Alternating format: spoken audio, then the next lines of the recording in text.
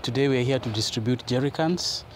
We have mattocks, we have jembes, we have hammers, basically to be able to dig pit latrines, because there's been a concern in our areas of work about cholera and other diseases concerned with sanitation. So we believe that providing tools for digging pit latrines will be a very good way of promoting hygiene, because the people themselves will be able to dig their own latrines and improve the sanitation.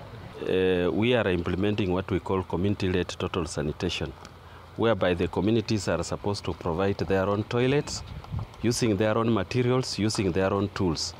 But given that the Turkana residents are not actually agriculturalists, but pastoralists, so they don't have such a tools whereby they are supposed to provide the pit latrines.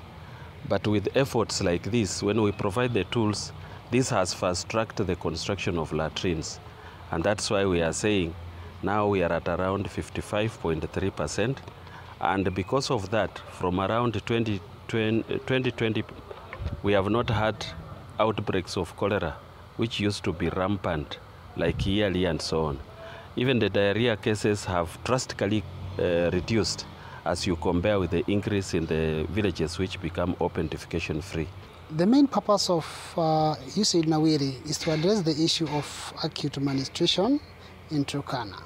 And being, as Caritas being a partner that is implementing or spearheading the implementation of the water and sanitation activities in Turkana County, we know very well that the issues of latrine coverage has a direct relation with the disease spread across the county.